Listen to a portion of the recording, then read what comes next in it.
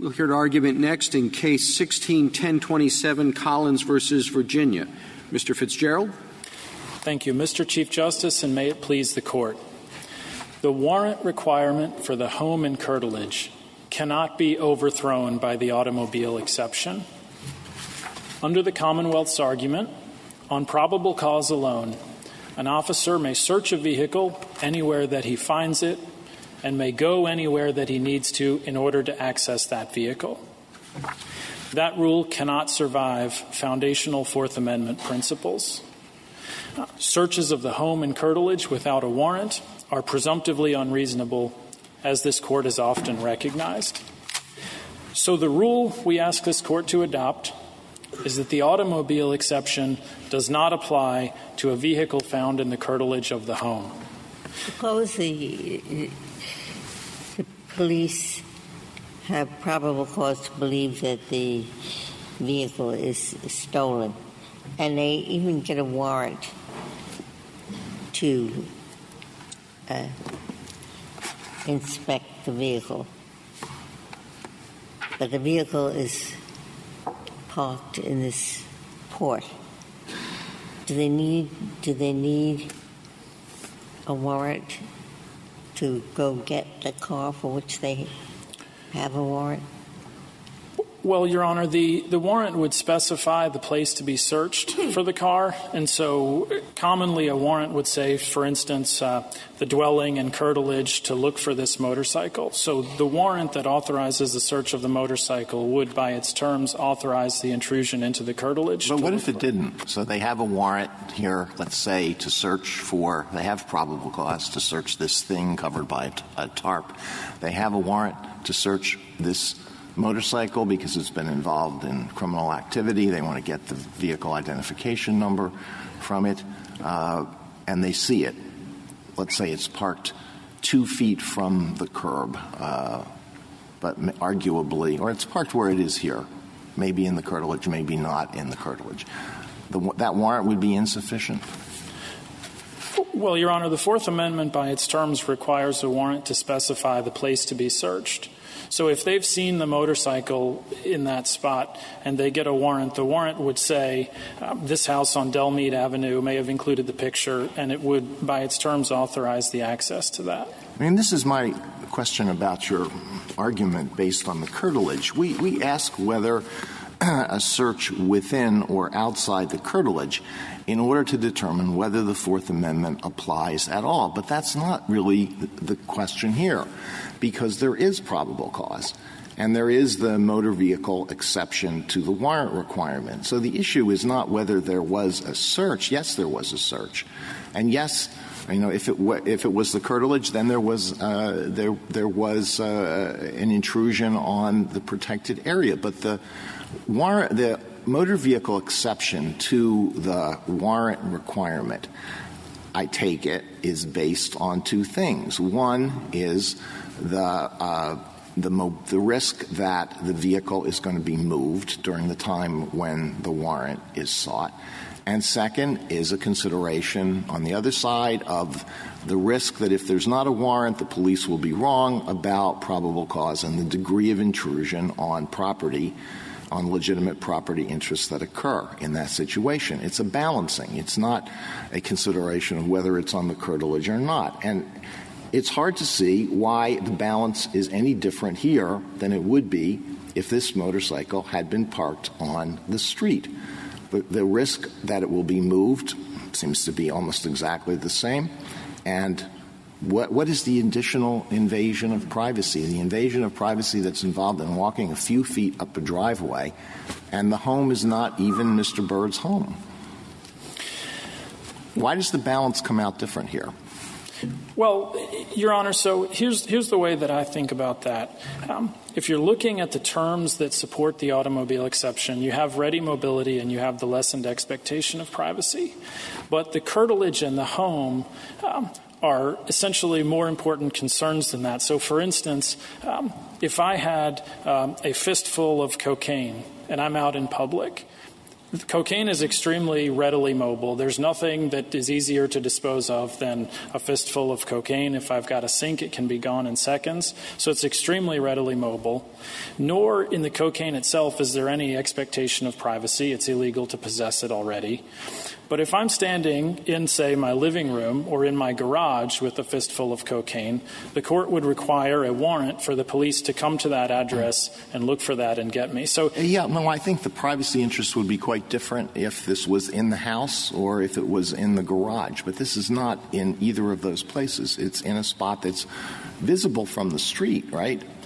It's visible from the street from directly at the end of the driveway, yes, Your Honor. It is obscured from any distance in either direction by the brick walls that surround where this motorcycle was on three sides, one side being the house.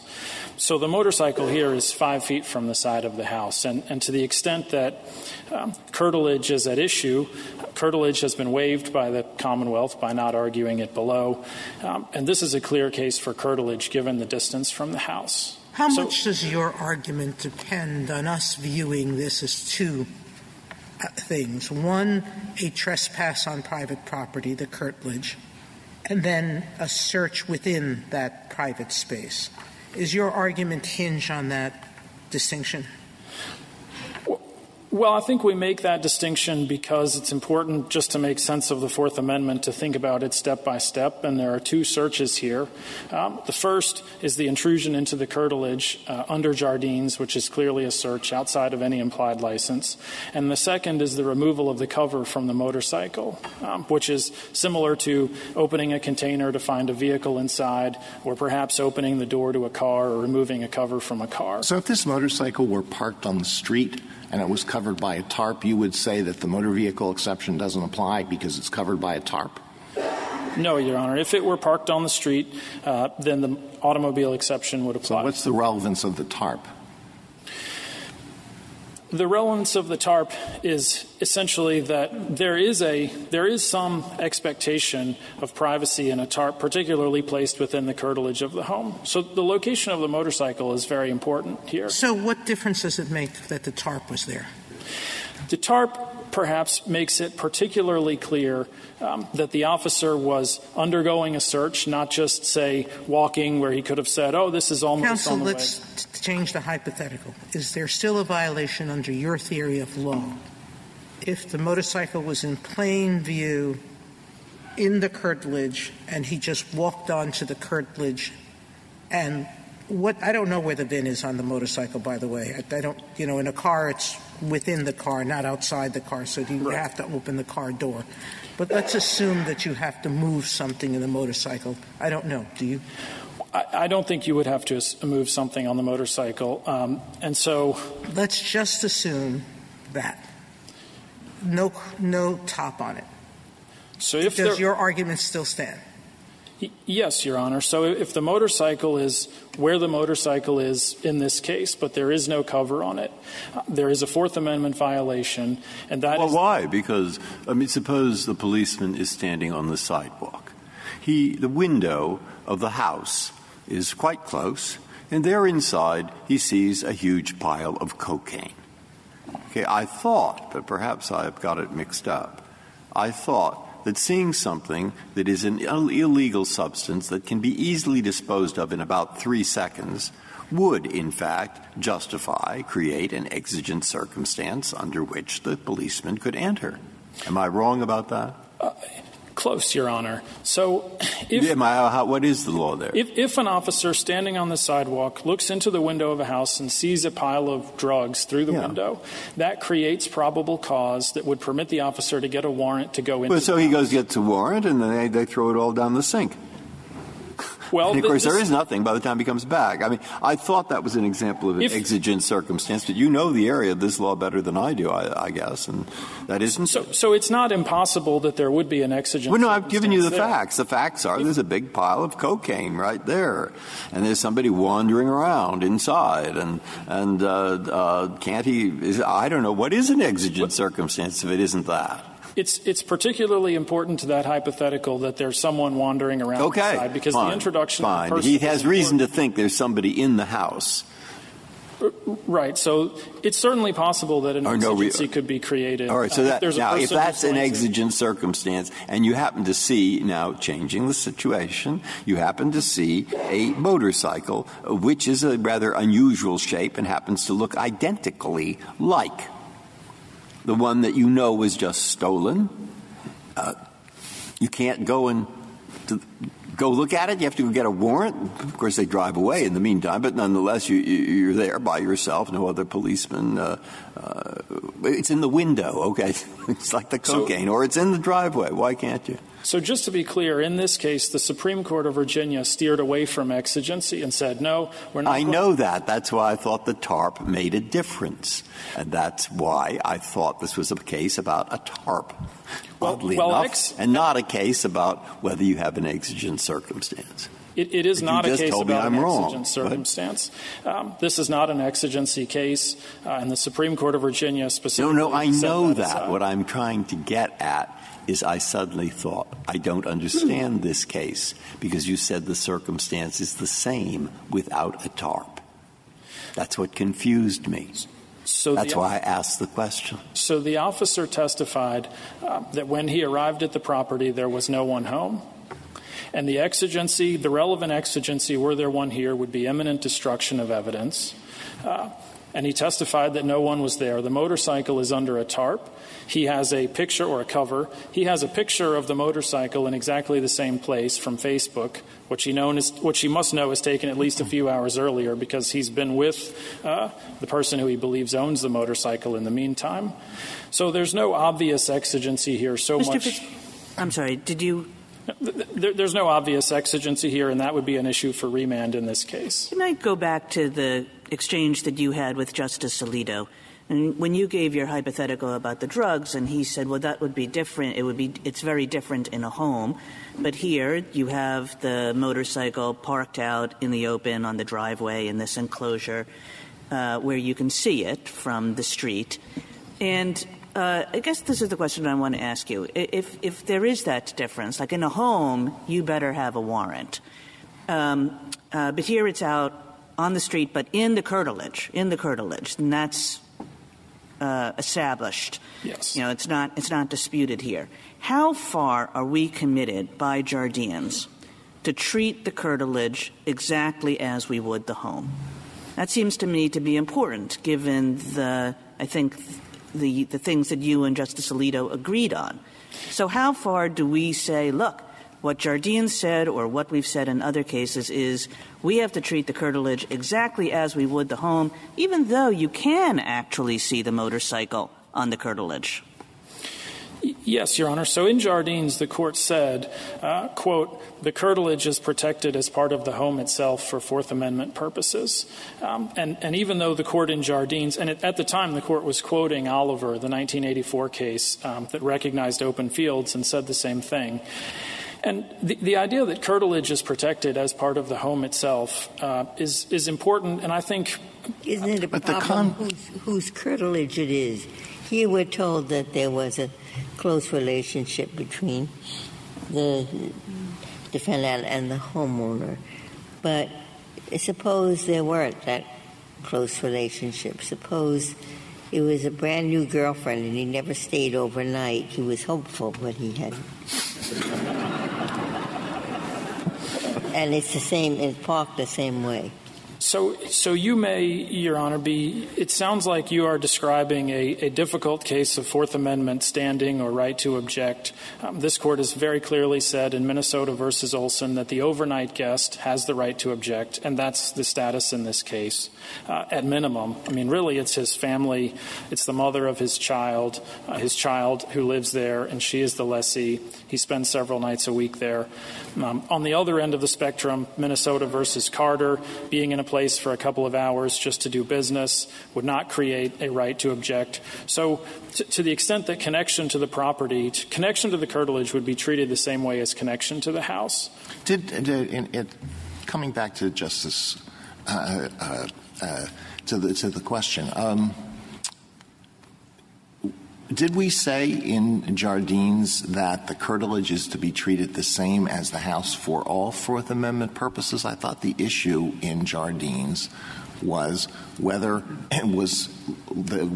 officers who did not have probable cause were permitted to walk up to the front of the house, at which point they acquired probable cause. Well, yes, Your Honor. So Jardines identified a search, and it identified a search of the home based on actions taken exclusively in the curtilage of the home.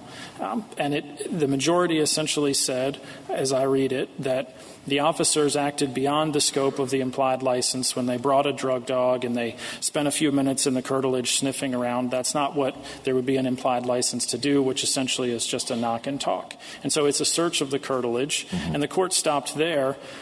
This court stopped there, but of course it was affirming the Florida Supreme Court, which had thrown out this search for lack of a warrant based on the protection of the curtilage. Counsel, we permit the police to seize items in plain view in a home.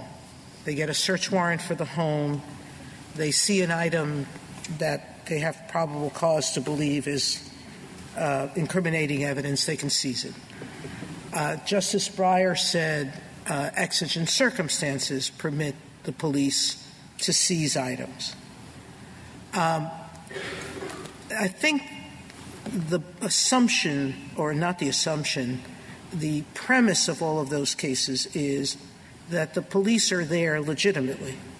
If you have a warrant, you are permitted to be there.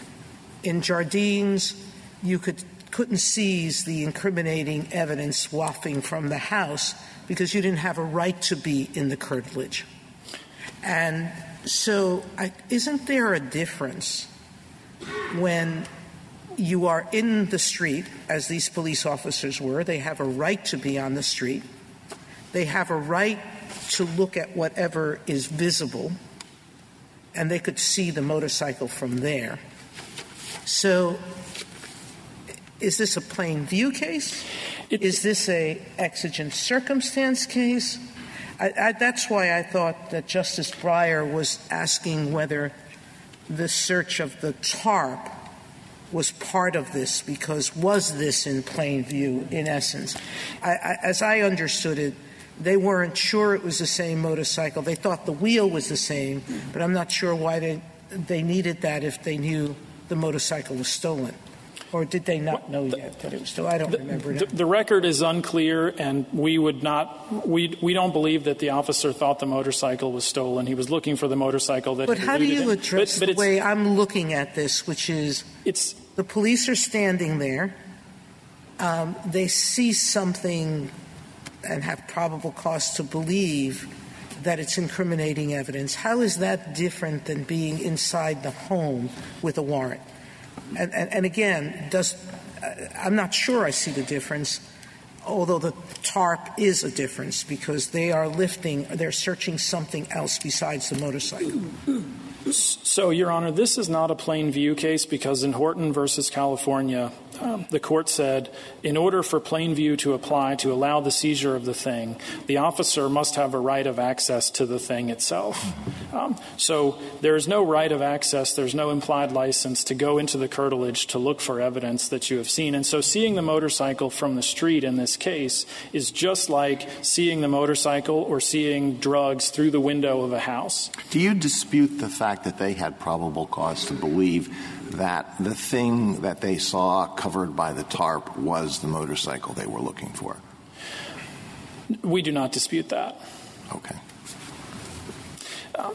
And so ultimately here, this is a fairly straightforward case, I think. The motorcycle is 5 feet. You don't dispute. In other words, in your view, you agree that the policeman standing on the sidewalk knows that that item covered by, or at least has probable cause, covered by the tarp is the possibly stolen motorcycle. You agree with that?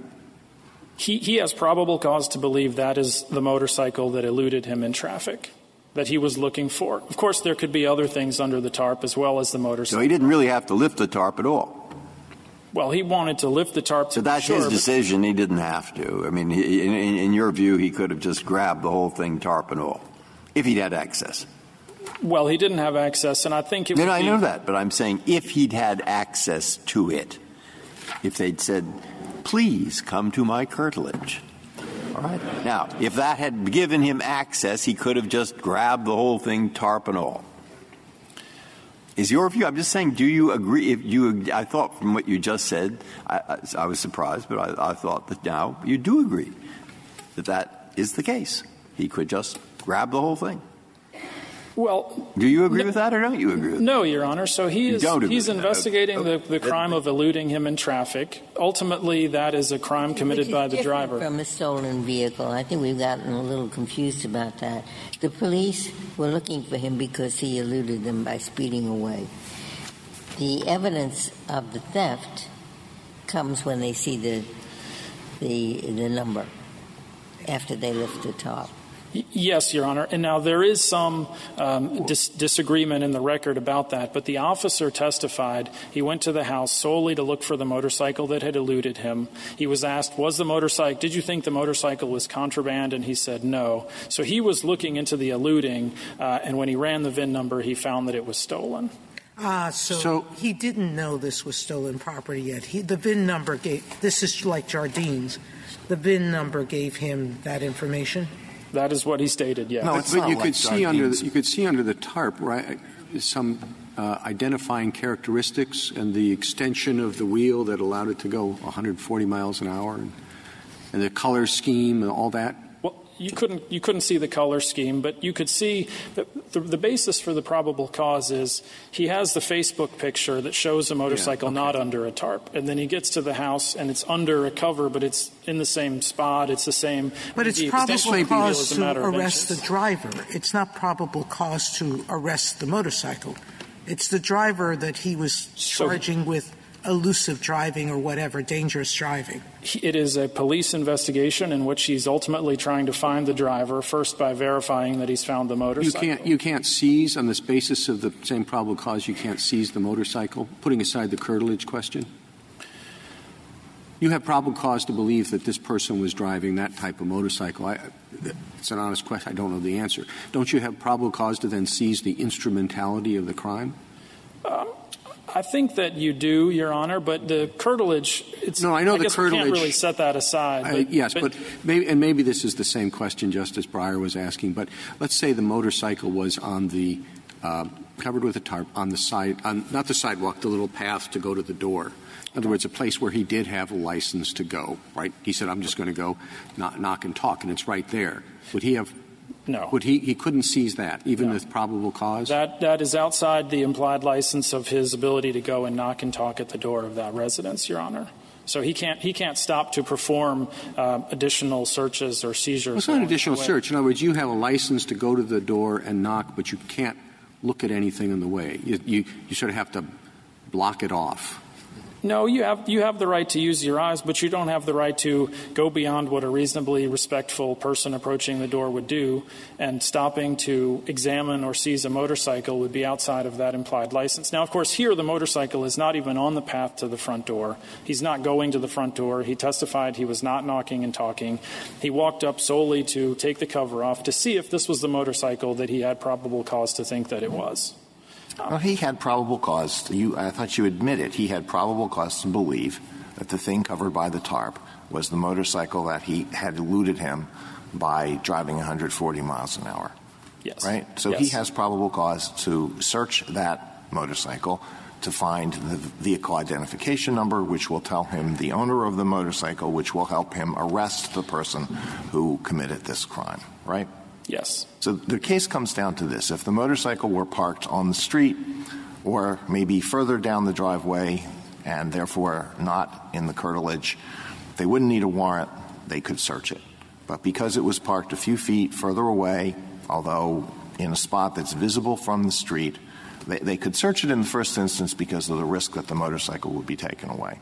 But in the second instance, moved a few feet further up the driveway, still visible from the street, they can't search it because of the additional invasion of privacy that is involved in walking those few feet up the driveway. Yes, That's Your what Honor. the case comes down to. Yes, the protections of the curtilage of the home, which the curtilage, again, is protected as part of the home itself, and for good reason. Officers are prevented from going into the curtilage of a home to prevent them from being, say, in the backyard where there might be a parking area where people are parking, to avoid them, keep them from going into garages and things like that. Did the police have an interest in seizing or securing this motorcycle as soon as possible? No, Your Honor. There's no exigent circumstance the in police this case. could leave it sit there for a couple of days and just get around to it? Isn't this a dangerous item, and it was used for a dangerous purpose, and it's the instrumentality and evidence of a crime? Your Honor, it's exactly the same. It's exactly the same as if he had seen something readily movable like drugs through the window of a house. He would have to get a warrant for that, and it's the same here. And there are 49 other states and the federal government. The federal government has just been here and said the home is the core of the Fourth Amendment. It's the same no other state is saying it's the same as if there were a car, but the car were under repair, all the tires were off the car, and the hood was up and the engine was taken out. The same. No difference. Well, Your Honor, this court is not, readily mobile can include a car that's wrecked. At some point maybe it becomes, but readily mobile is not something that's examined on a case-by-case basis. So you think that's irrelevant? Its mobility and its the ease of moving it is irrelevant to this case. That's what you want us to say. It is not any more readily mobile than things that require a warrant, such as illegal. You want drugs. to say that mobility is irrelevant to this case? Yes, I will say that. If I may reserve the balance of my time. Thank you, counsel. Mr. Cox. Mr. Chief Justice, and may it please the Court, Officer Rhodes' search of the motorcycle should be upheld for three reasons. First, the search occurred outside the firm bright line of the house where the justifications for the automobile exception fully apply. Second, Officer Rhodes had probable cause before he ever stepped foot on the driveway. In your brief, you seem to say that you say you're not taking a position on whether an officer can break into a garage or walk into a garage that's closed but not locked. So you seem to be suggesting that the mobility of the automobile, wherever it is, permits the police to enter. Is that by force or without force? This Court has never said that the mobility changes depending on where it is.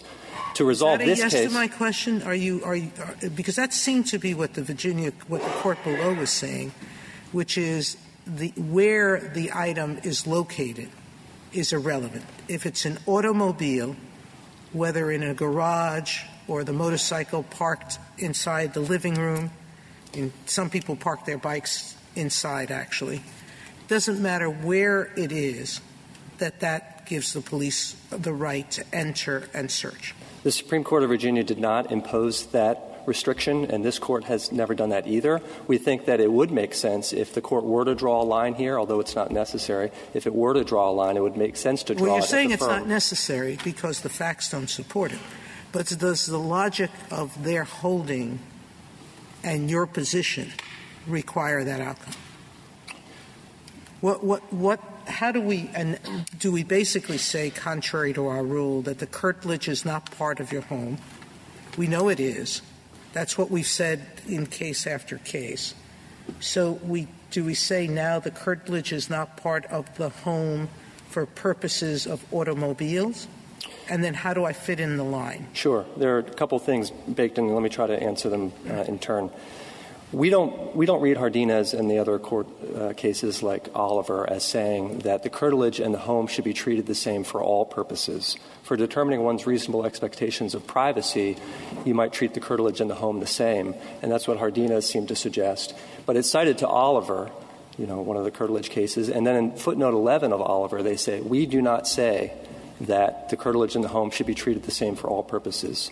So while it might be true for determining the reasonable expectations of privacy, it's not binding on courts to say what's reasonable and what's not based on whether it's the curtilage or the home. Now, the Supreme Court of Virginia, as I said, did not place a restriction on the automobile exception applying in one place versus another because this court hasn't done that. If the court were to draw the line, and I recognize that you're trying to decide a lot of cases here, not just this one, that would be a good place to do it because that is the firm, bright line that the court has recognized in a lot of other cases as well. So under that rule, though, police could, as I understand your position, search for cars in garages, closed garages, carports, anywhere on a property, no matter how closely attached or even if firmly attached to the house. No, not everywhere on the premises, Your Honor. Not in the house, but on the Not in a house, but a garage is often considered part of the house. Okay, but if we say that's curtilage, which a lot of cases in the past at least have suggested, and we deem a barn, a garage curtilage, then the police can, without a warrant, search for a car there. Under your rule, right? If it's not part of the dwelling. If it is part of the dwelling, then no, they could not search it. Not many people live in their garage. Some people do. Some people do. And in barns, but usually they're reserved for cars and for animals. And you're suggesting that in those places the police can search without a warrant. Garages are commonly Correct. used, Your Honor, for a lot of residential purposes. They might have storage out there, an extra refrigerator. Somebody might be living out there. If the teenager gets too rambunctious, put them out in the garage. Look, I want to ask you two questions, and the first is just to be sure I have the basics right. Yes. Okay? The basics question is a weird hypothetical, but I'm using a weird hypothetical for illustration. The mad art burglar has just stolen the Thinker, Rodin's Thinker, from the local museum. It weighs 2,000 pounds. And with his confederates, he's put it in his new glass house. And the policeman, stopping on the sidewalk, looks in the window and sees, my God, there it is, the thing he's just stolen. I thought the law is that policeman cannot go into the house until he gets a warrant. Yes. What he should, that's the law. That's my he should understanding. own a Confederate. Yes. They're not going to, the Thinker is not going to escape. It weighs 2,000 pounds. Unless there was some other exigent circumstance that justify it, but under your hypothetical, I don't see them. Fine. Okay. Now, the other Hornbook principle is it's not the Thinker. It's a wispy bit of very suspicious drug smoke. And there, if soon as the smoker, whom he sees in the window or he believes he's off in the side, as soon as he gets an inclination as a policeman around, I'll tell you where all that drug is going to be, right down the sink. Okay? In that case, he doesn't need a warrant because there's exigent circumstance. Is that right? That's right. If the destruction is imminent. And what we don't have in this case is we do not have the exigent circumstance. By definition, you all have ruled that out. Is that correct? I think you do have exigent circumstances. Well, you might have it, but that's not in front of us. That's not why we took the case. That's not what this is about, right? There is a categorical exigency to automobiles. But now, wait, there are two differences between my example. One, it's curtilage, not house. And two, it is a movable thing like a car. Okay, so the question is, and moreover, the policeman didn't know with any certainty. He certainly suspected, maybe he had probable cause, but he didn't know that's the right motorcycle. Now, if all those things are true, hypothetically, it's as if, though it's the curtilage, he saw in the middle of the driveway a box. And he thought inside that box there might be a motorcycle or drugs or something. And can he go up without a warrant and without there being exigent circumstances to open the box to look to see if inside there are drugs or a motorcycle? I thought that was this case. And even though, and I think you want to say, yes, he can if it's a motorcycle, but not if it's a box. I think if it's a big box and carries a motorcycle, right, like a tarp, you can say yes. You want to say yes. Okay, and I would just wonder why. Well, the court has. It's on the driveway. It's in part of his house. I know that the motorcycle is movable, but there is no exigent circumstance. He wants to look into the box, open the tarp. Why does the Fourth Amendment permit that? Okay, that's a long, long question. I just needed the basics. And now I've got to my point. I'll try to answer it, and I'm sure you'll correct me if I misstate what the hypothetical says. My understanding is that there was a virtual certainty here that this was the same motorcycle under the tarp. So there was not any uncertainty about what was under the box, as it were. The court, to the second part, the court has also treated other closed containers differently than vehicles. In the Ross case, in Acevedo, they have said containers are different than automobiles because of the movability of them is just far greater than the movability of other items. And there was a debate. There were some predecessors of yours on the court who wanted to suggest that closed containers should be treated the same. There were a couple justices in Coolidge who thought that was the case. They ended up in the dissent in Ross and certainly in the minority in Acevedo. Mr. Cox, your point was that you understood under the automobile exception for it to include a categorical exigency aspect. In other words, while it's not the case that you see the guy, revving up the motorcycle about to take off, which would be an exigent circumstance, but you think because you want to extend or apply the automobile exception to stationary vehicles within the curtilage, because you think all the guy has to do is he sees the police officer, he runs out of the house, starts it up, and goes away. Yes, Your Honor. I think that's one of the least controversial points in this case, is that because this court has repeatedly held that a car doesn't actually have to be moving or with somebody there with a key ready to jump on it. That goes back to my basic question, which is how do I differentiate the car in the garage or the car through a window that you can see? You would say that exigent circumstance, that's what Virginia court appeared to say, that it created an absolute rule. The police can break into anything, go anywhere where they see the car, whether they're at that place legitimately or not. Yes, this court has treated it as an absolute rule. And that's the rule you want us to uphold. It could. I mean, you could just apply that rule to this case and not make any new law. And then we should just go ahead and do the same thing for drugs and papers, too, because and NTEC, we can overrule NTEC while we're at it, going all the way back to the founding, because, we could see somebody, they have a fireplace, they have a chimney, they could destroy the papers that we see through the window, or the drugs, we know that they have indoor plumbing, and so they can be readily destroyed, too. What's the difference between the destruction of drugs and papers in a home and a car in the garage? So this gets to Justice Sotomayor's question as well. There is a little bit less mobility inside the garage. There's also more expectation of privacy in the garage. It's a second. The difference between opening a garage door and just walking out and getting into a car is de minimis. Right.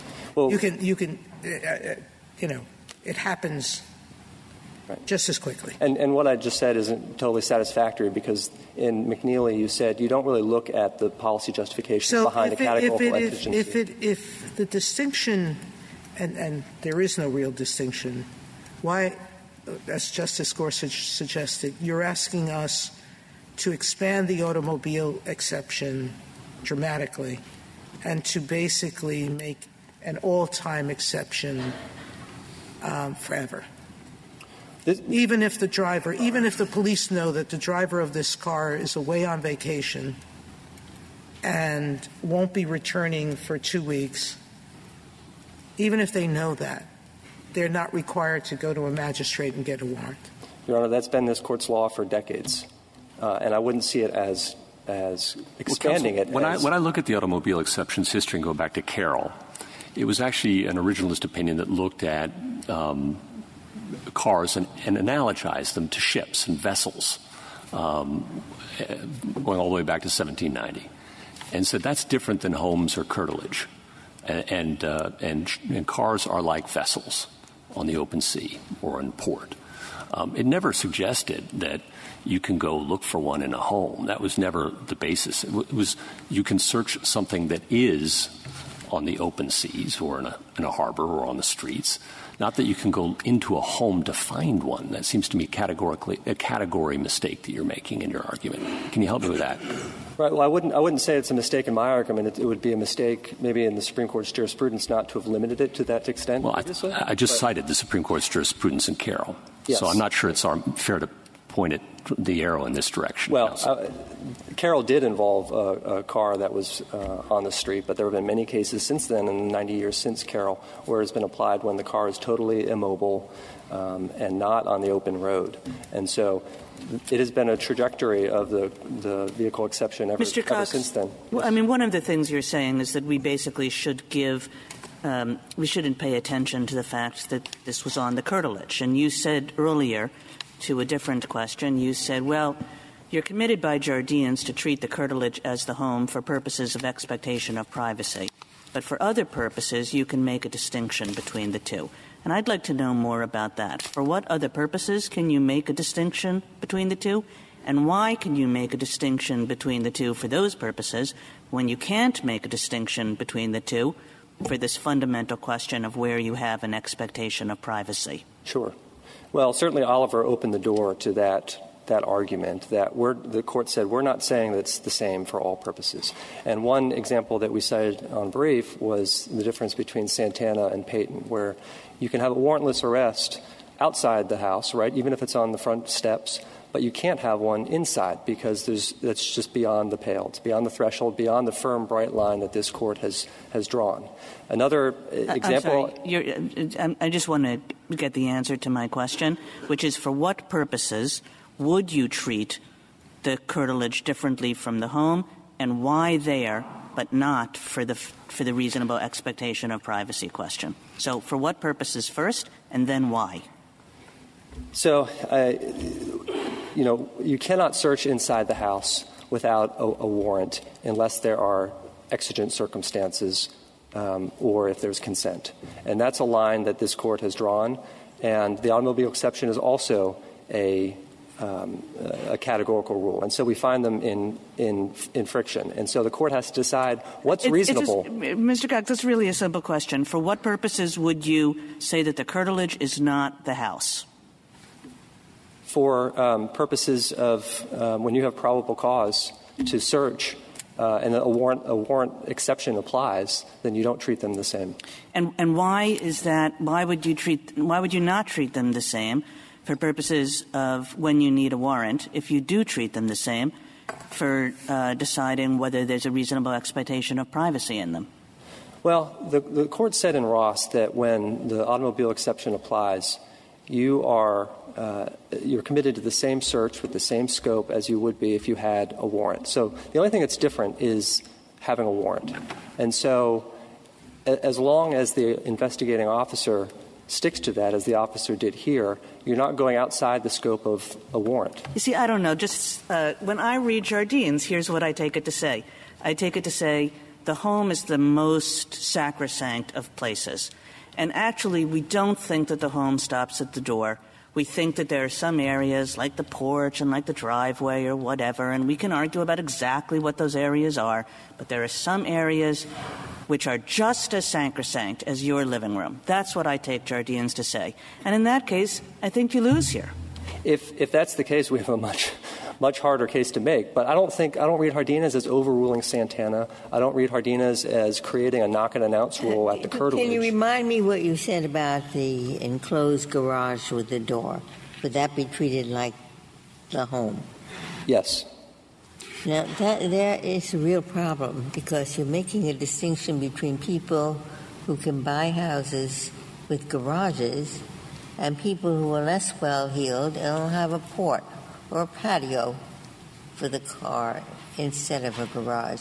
So that distinction seems to me really troublesome between garage and carport. I guess what I would say is that the Fourth Amendment protects the same quality of privacy, but maybe not the same quantity of privacy for everyone. I mean, even the Dunn factors realizes that. The Dunn factors incorporate that. If you have enough money to build a huge wall, then that's going to impact the analysis of whether that area is protected or not. I mean, I don't know why your garages. I'm not sure why you are arguing. If I understand your answers to Justice Kagan, you seem to say, okay, let's say the probable cause is based on the fact that you know that the drugs are in, this foot-by-foot orange boxes, and you see in the carport, foot-by-foot orange boxes. And you seem to be treating that the same as a situation when you have the motorcycle or an automobile. But I thought part of your argument was that the automobiles were inherently different because somebody can just jump on the motorcycle and ride away, while they wouldn't have the same mobility issues with respect to the orange boxes. Now, are you arguing, is your argument extend to immobile items in the carport because it's curtilage rather than the house, or is it limited to the mobility that's characterized the automobile exception? Yes. The automobile exception is just that. It's an exception on very circumscribed terms. And then the problem with that, of course, is we've said the curtilage is like the house, but maybe you would. I mean, if you have an automobile in the house, which is not, Jay Leno's house, right, where he's got dozens of rare cars or the Porsche and Ferris Bueller. I mean, you're saying that you can just go in because it's mobile and they got it in there somehow, they can get it out. So you don't recognize the distinction between the curtilage and the house for purposes of the vehicles that are mobile. The Court has laid down a categorical exception. If you were to draw a line, we think the most sensible place to do it would be the bright line to the house, because it is used in other Fourth Amendment jurisprudence. It doesn't need to reach that here. There are arguments that the mobility stays the same and the other justifications for the automobile exception stay the same, whether it's inside the house or outside the house. But if you need to draw a line, that is a sensible place to do it, not at the curtilage. But Mr. Cox, the Fourth Amendment says that the people have the right to be secure in their homes, papers, persons, and effects. So in the curtilage issue goes to the question of whether it is a search of the home. If it's not in the curtilage, then it's not a search of the home. The Fourth Amendment doesn't apply. But once you get beyond that, it is a search of the home. The ultimate Fourth Amendment question is always, is it a reasonable search? And that's where we are here. Is it reasonable? It's a balancing of interests. That's what reasonableness meant at the end of the 18th century. It's what it means today.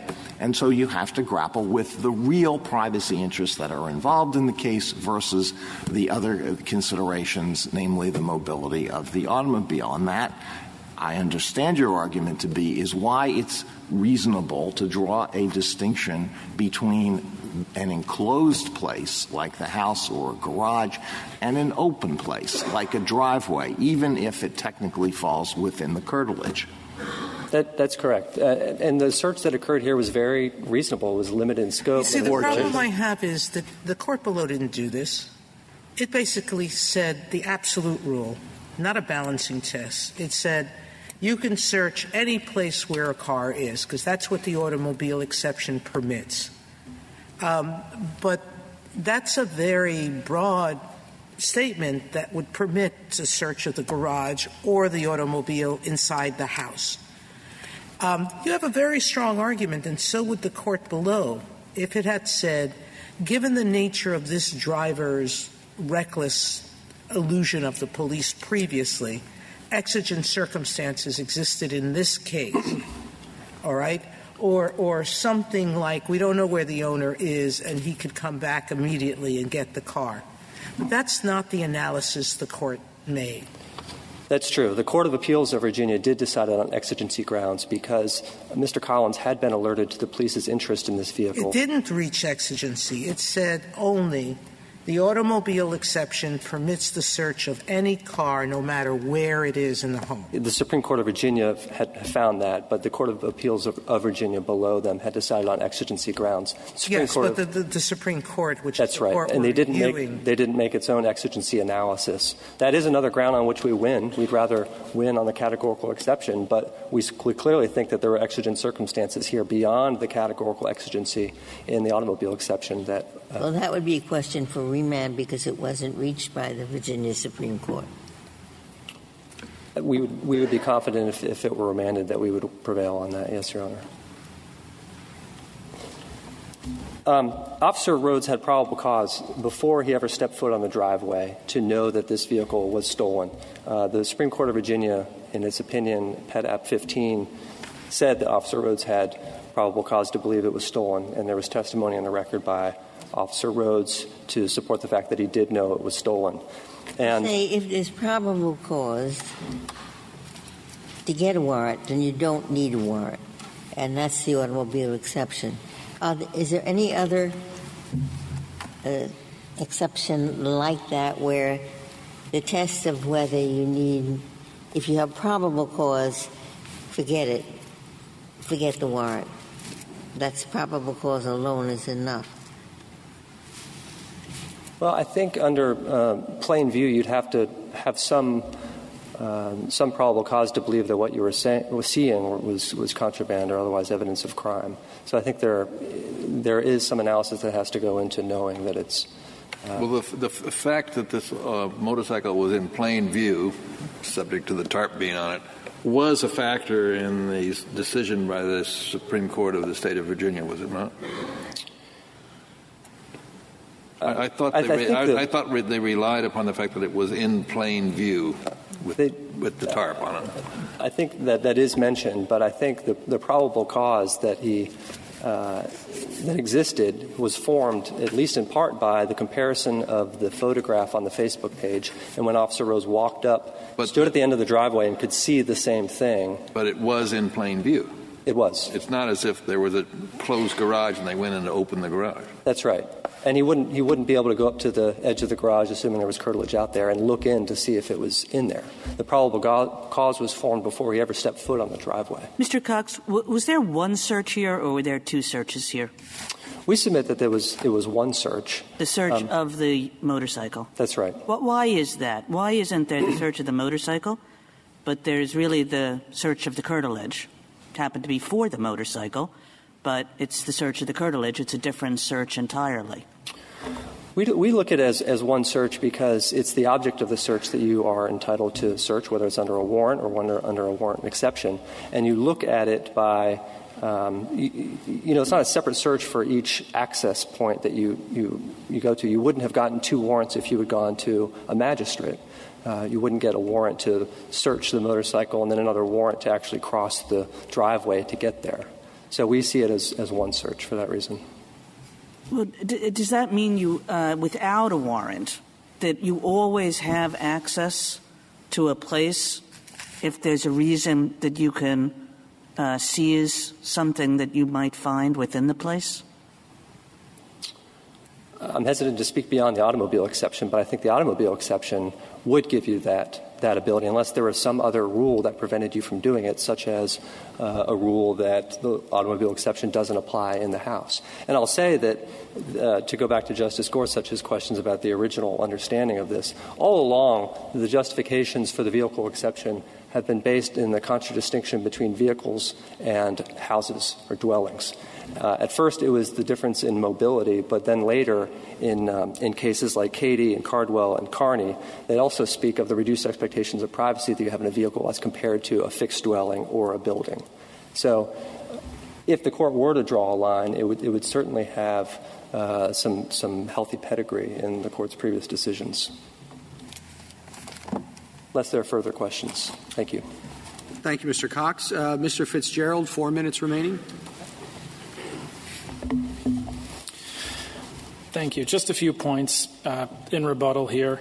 So the curtilage is protected as part of the home. And if we look back, historically speaking, the automobile exception is born at a traffic stop in the 1920s.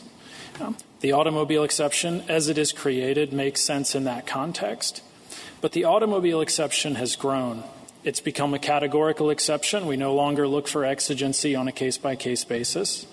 And now the automobile exception is literally knocking at the door of the house. And the question is whether to apply this exception created based on exigent circumstances in 1925 to a search of the curtilage of a home. And now on the state's argument, even their backup argument, even what they give up, There easily could have been probable cause to think that this motorcycle was at this residence if it were around behind the house, if the driveway went just a little bit farther. And it should not be that searching for an automobile or what might be in an automobile would get police around a house like that, around to the back door where there might be, in this case, the side door, a sliding door, where if you're standing where this motorcycle is, you can see directly into the side door of the house. And you can see this just a little bit at the petition appendix, page 112. The curtilage is an area that is intimately linked to the home. This court said in Jardines as well as in Serralo, it's intimately linked to the home both physically and psychologically, and it's where expectations of privacy are most heightened. We submit that the clear, bright-line rule for officers, which is that when they go to a known address to look for contraband, even readily mobile contraband, they bring a warrant with them, should apply when they're going to a known address to look for a vehicle as well. And if there are no further questions, respectfully ask this court to reverse. Thank you, counsel. The case is submitted.